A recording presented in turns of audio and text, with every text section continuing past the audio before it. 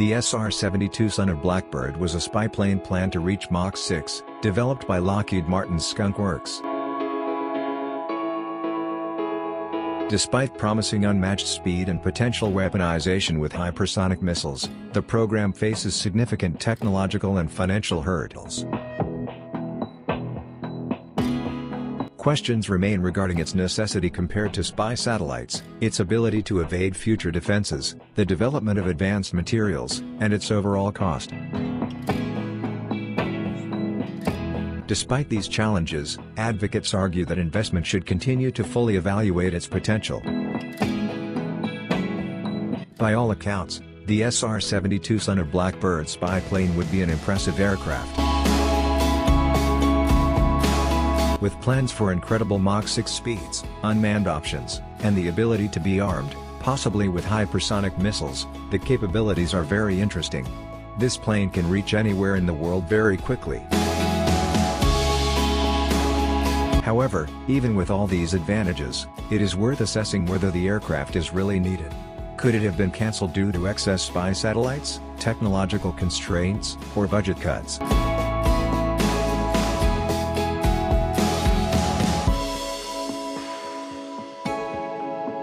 The SR-72 was nicknamed the son of Blackbird due to its similarity to the SR-71 Blackbird's prowess in intelligence gathering, surveillance and reconnaissance.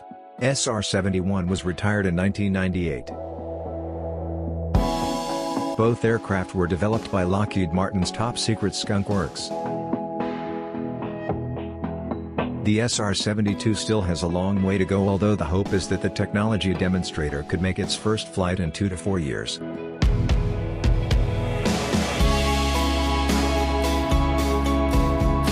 It may be another decade before the Air Force can operate them in large numbers.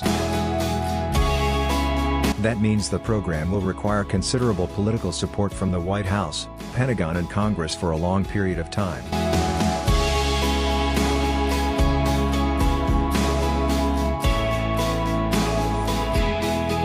In addition, the technology must be more advanced than what the enemy has developed in anti-aircraft capabilities.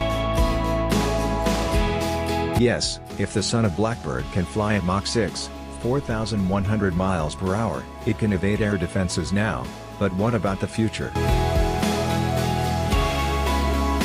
An enemy hypersonic missile or laser might be able to destroy it. Enemy fighters can also speed up to catch the SR-72.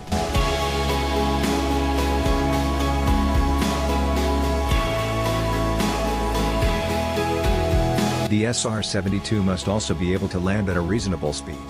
And how did it get off the ground? The spy plane would likely have to be launched from the top of another plane, at least initially. High speeds would generate so much heat that a yet-to-be-discovered composite of carbon, ceramic and metal would be needed.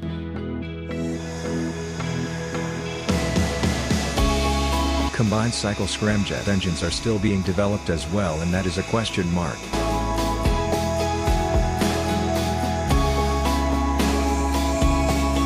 Full pricing is unknown at this time, but Lockheed Martin admits the drone's predecessor could cost $1 billion.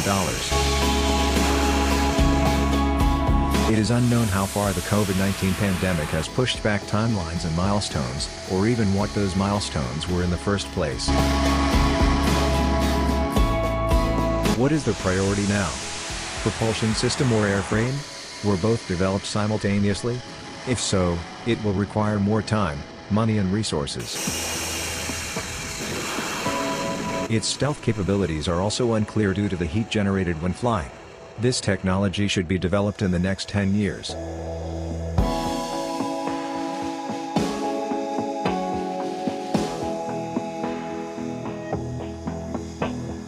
We don't know much about the SR-72 at this time.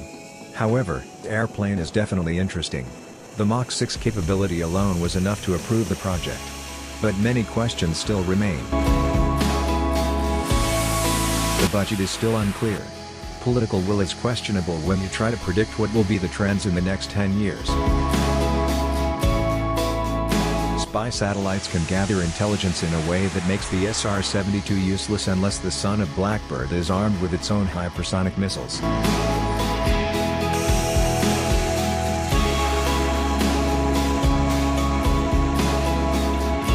However, let's give son of the Blackbird a chance and postpone judgment for another 2 to 3 years. Give the acquisition program at least the time needed to fly the technology demonstrator. Then we'll know whether the SR-72 is promising and can avoid cancellation.